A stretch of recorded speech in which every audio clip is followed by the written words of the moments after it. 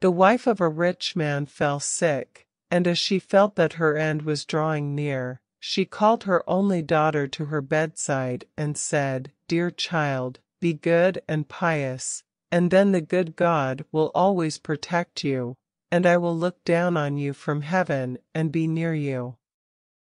Thereupon she closed her eyes and departed. Every day the maiden went out to her mother's grave and wept, and she remained pious and good. When winter came, the snow spread a white sheet over the grave, and when the spring sun had drawn it off again, the man had taken another wife. The woman had brought 2 daughters into the house with her, who were beautiful and fair of face, but vile and black of heart.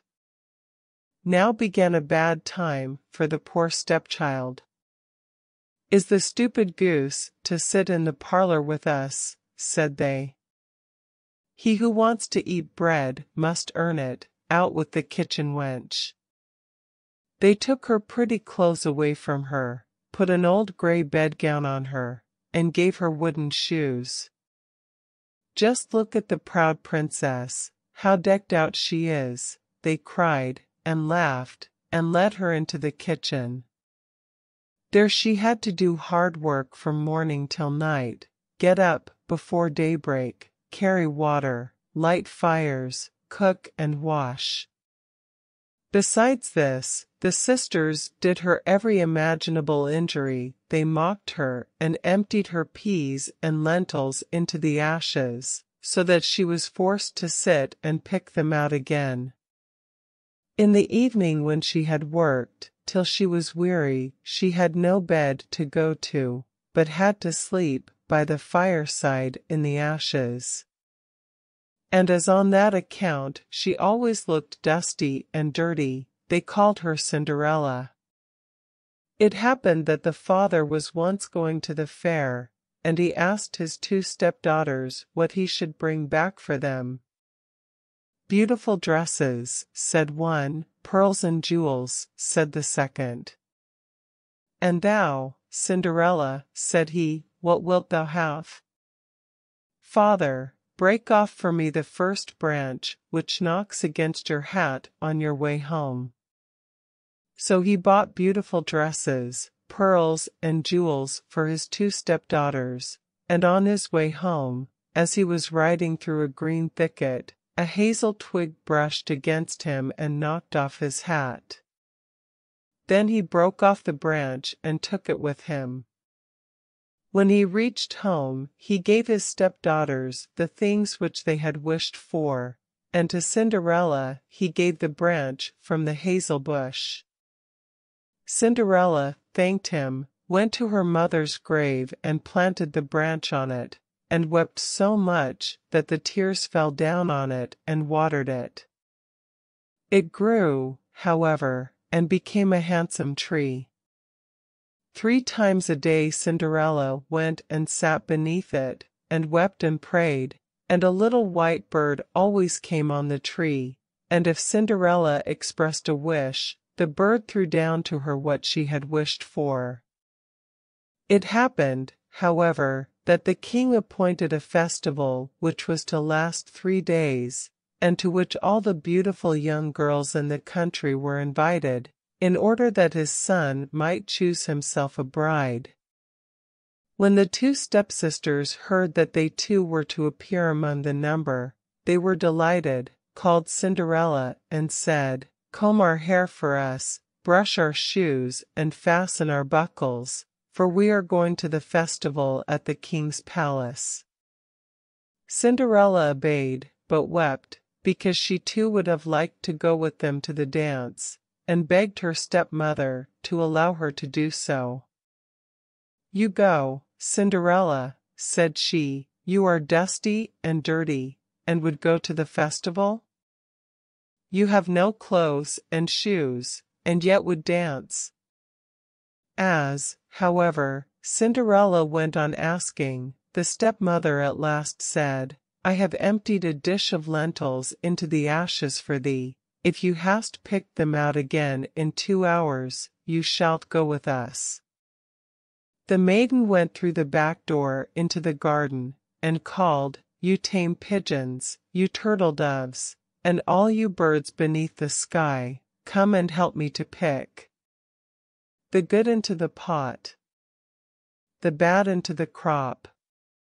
Then 2 white pigeons came in by the kitchen window, and afterwards the turtle doves, and at last all the birds beneath the sky, came whirring and crowding in, and alighted amongst the ashes. And the pigeons nodded with their heads and began pick, pick, pick, pick, and the rest began also pick, pick, pick, pick, and gathered all the good grains into the dish. Hardly had 1 hour passed before they had finished, and all flew out again. Then the girl took the dish to her stepmother, and was glad, and believed that now she would be allowed to go with them to the festival. But the stepmother said, "No, Cinderella, thou hast no clothes, and thou canst not dance, thou wouldst only be laughed at." And as Cinderella wept at this, the stepmother said, "If you can't pick 2 dishes of lentils out of the ashes for me in 1 hour, you shall go with us." And she thought to herself that she most certainly cannot do. When the stepmother had emptied the 2 dishes of lentils amongst the ashes, the maiden went through the back door into the garden and cried, "You tame pigeons, you turtle doves, and all you birds under heaven, come and help me to pick the good into the pot, the bad into the crop." Then 2 white pigeons came in by the kitchen window, and afterwards the turtle doves, and at length all the birds beneath the sky, came whirring and crowding in, and alighted amongst the ashes.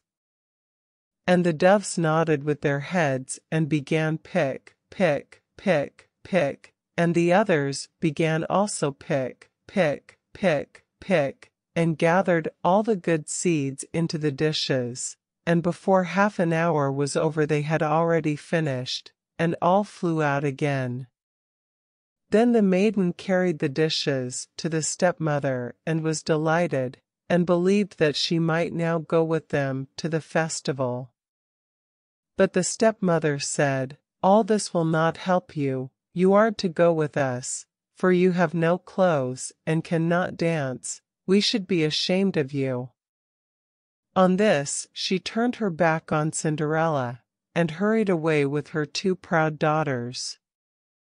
As no one was now at home, Cinderella went to her mother's grave beneath the hazel tree, and cried, "Shiver and quiver, little tree, silver and gold throw down over me." Then the bird threw a gold and silver dress down to her, and slippers embroidered with silk and silver. She put on the dress with all speed, and went to the festival. Her stepsisters and the stepmother, however, did not know her, and thought she must be a foreign princess, for she looked so beautiful in the golden dress. They never once thought of Cinderella, and believed that she was sitting at home in the dirt, picking lentils out of the ashes.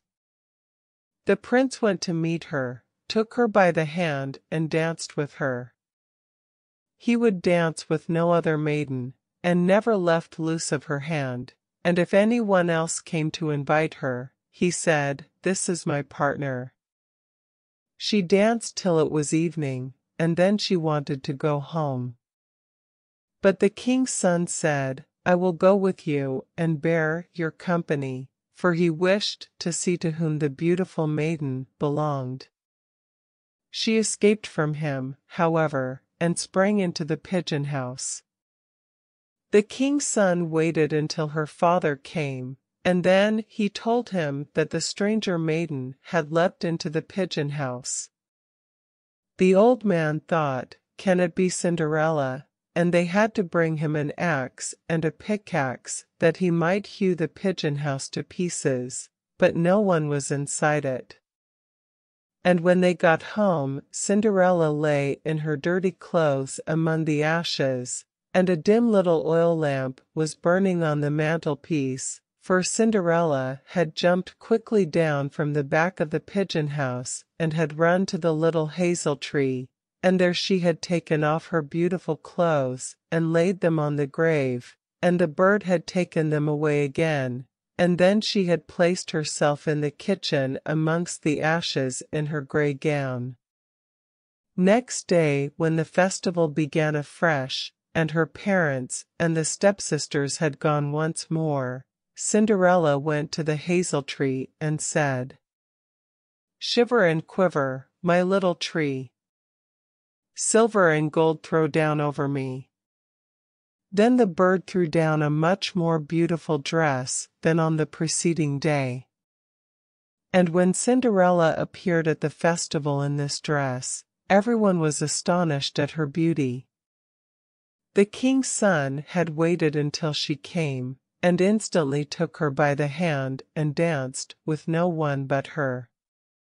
When others came and invited her, he said, "She is my partner." When evening came she wished to leave, and the king's son followed her and wanted to see into which house she went. But she sprang away from him and into the garden behind the house. There stood a beautiful tall tree on which hung the most magnificent pears. She clambered so nimbly between the branches like a squirrel that the king's son did not know where she was gone. He waited until her father came, and said to him, "The stranger maiden has escaped from me, and I believe she has climbed up the pear tree." The father thought, "Can it be Cinderella?" and had an axe brought and cut the tree down, but no one was on it. And when they got into the kitchen, Cinderella lay there amongst the ashes, as usual, for she had jumped down on the other side of the tree, had taken the beautiful dress to the bird on the little hazel tree, and put on her grey gown. On the third day, when the parents and sisters had gone away, Cinderella went once more to her mother's grave and said to the little tree, "Shiver and quiver, my little tree. Silver and gold throw down over me." And now the bird threw down to her a dress which was more splendid and magnificent than any she had yet had, and the slippers were golden. And when she went to the festival in the dress, no one knew how to speak for astonishment. The king's son danced with her only, and if any one invited her to dance, he said, "She is my partner."